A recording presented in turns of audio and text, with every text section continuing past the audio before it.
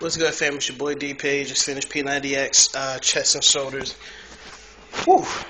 That's the best workout I've had at P90X so far. I actually really like that workout that I'm probably going to do it again soon. Oh, yeah, I really like it. Shit was hard. I think I hurt my shoulder a little bit. Not doing it, but prior. Because I went to dips and shit didn't feel good. But yeah, just keep y'all updated. P90X, chest and back. I'm thinking I'm around 189, 190 today. But yeah, just keep y'all posted. Remember, if you're not going hard, you're not going at all. Peace.